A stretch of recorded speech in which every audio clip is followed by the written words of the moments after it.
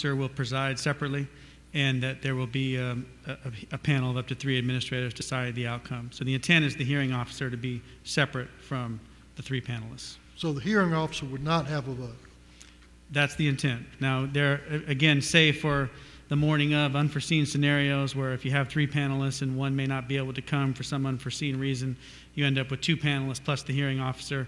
These unforeseen scenarios that may arise, the hearing officer could be one of the deciders in that scenario, but that's not the plan or intent. We probably need to work on this between first reading and second reading. Okay. We'll welcome your feedback, Mr. Well, Mr. let me ask this, Mr. Shepard, what are you suggesting? Well, the concern I've got, and it reads exactly the way Dr. Sauce described it. Mm-hmm. And I, when I first looked at it, based on history back when we used to do it with a tribunal as opposed to a hearing officer, I thought that there would be a person that would be designated as the hearing officer among the tribunal members. And I'm actually in favor of that too. So if we have the hearing officer plus 2 additional, so that becomes 3 right there. Well, but I wasn't suggesting that change. The concern that I had is that if something did come up at the last minute, like Dr. Sauce described, if this policy is adopted as it is now, we don't have the option of allowing the hearing officer to participate in the decision. Why is that, Mr. Shepard? Why is your interpretation that? Because it says be presided over by a hearing officer who is a separate person from the 3 tribunal panelists. The decision would be made by the up to 3 tribunal panelists. Mm-hmm. So under this, you could have a hearing officer who just presides over the hearing and 1, 2, or 3 panelists.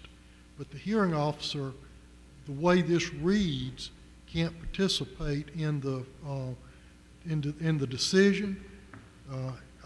It doesn't take a lot of cleaning up. We just need to put it in there where we could do that. Yep. So Sauce, this would be an example of the delineation between the policy and the reg.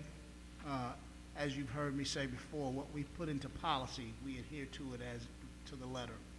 The reg would enable you to do that. So what Tim has identified, it's going to be one or the other. But in the policy, it needs to be one or the other. And so if we're wanting to enable the officer to participate, we write it as such. What he's saying is if we have those circumstances, that's something that needs to be in the regulation. But if the policy doesn't allow for it, we can't do it. Does that make sense? So we'll follow that through, but it's going to be a matter of just being clear in the policy. The regulation will outline what we do, but the policy needs to stipulate one or the other. And I guess I'm more interested in knowing how my colleagues feel about this as it relates to the hearing officer being part of the actual decision with the panel. That's fair. A question I would have for clarity is the 3, up to 3 at the moment, would they be made aware of, I'm assuming they're not sitting in on the tribunal, or are they? Oh, they are, yes, sir. So they are listening, they're present, hearing the evidence, yes, sir. Yes. Mm-hmm. Yeah, I'm in agreement that having the officer along with and not separate. Yeah.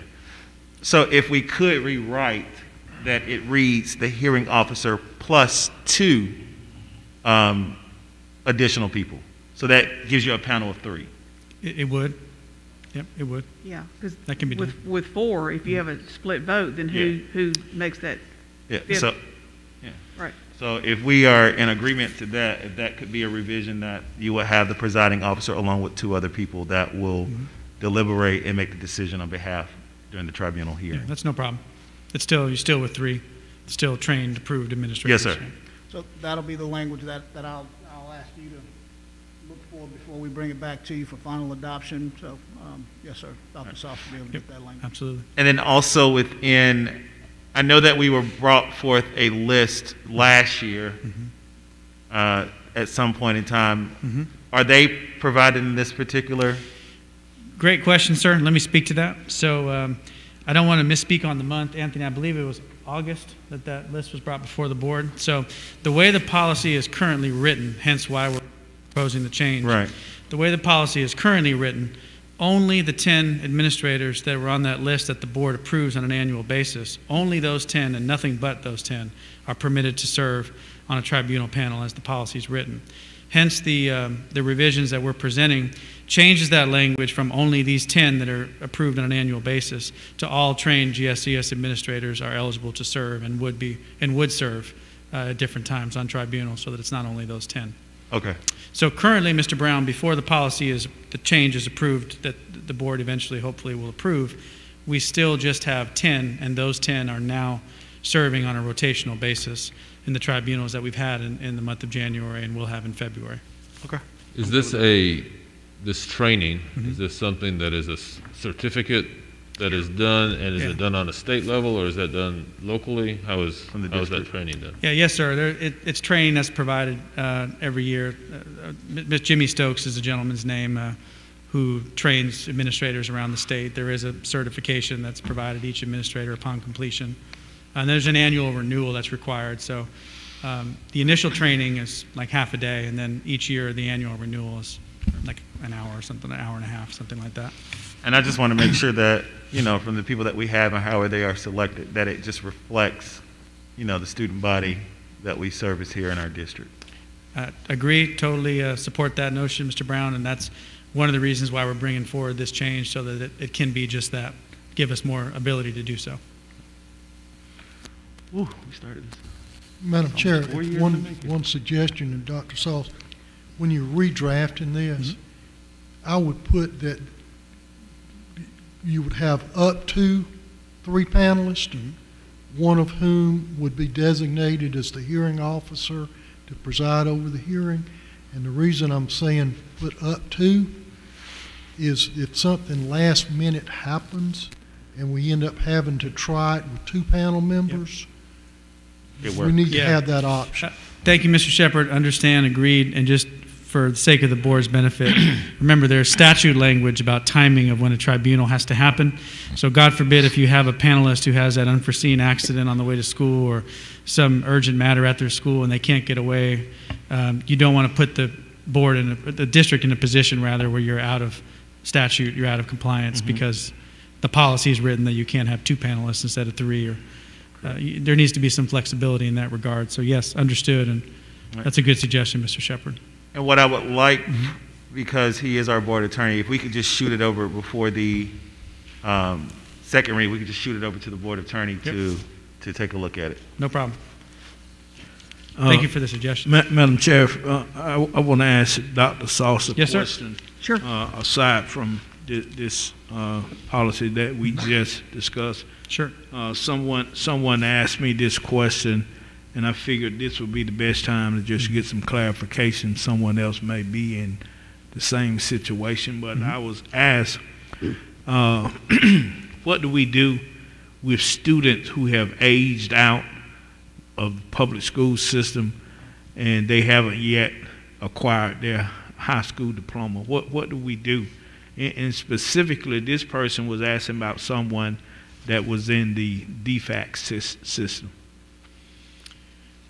There's a ton of implications possibly, so it would help if I knew more about the circumstances, and perhaps maybe you might be able to connect me with the family and we can get the right answer depending on their circumstances.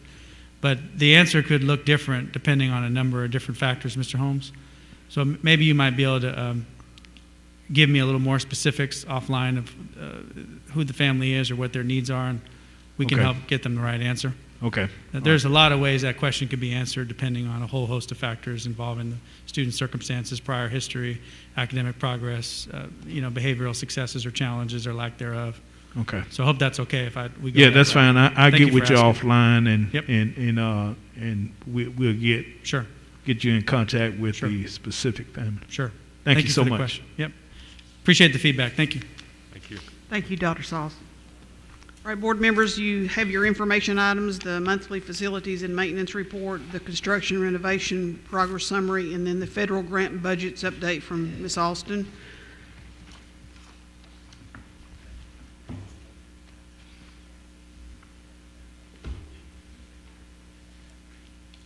Yes, and for point of reference, the updated agenda included the information memorandum from Ms. Austin. We appreciate that. Is she here? Thank you, Ms. Austin. Questions or comments? All right, we do, with no further business, we do have to go into executive session.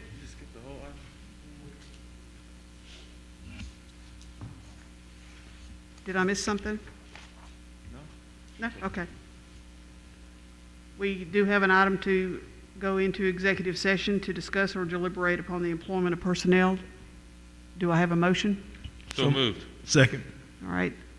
Mr. Doss and Mr. Holmes second the motion. All right. All in favor? All right. Thank you so much. All right. We'll adjourn to executive session. Thank you all for coming today. Appreciate what you do for us. And let us know how we can help. Thank you.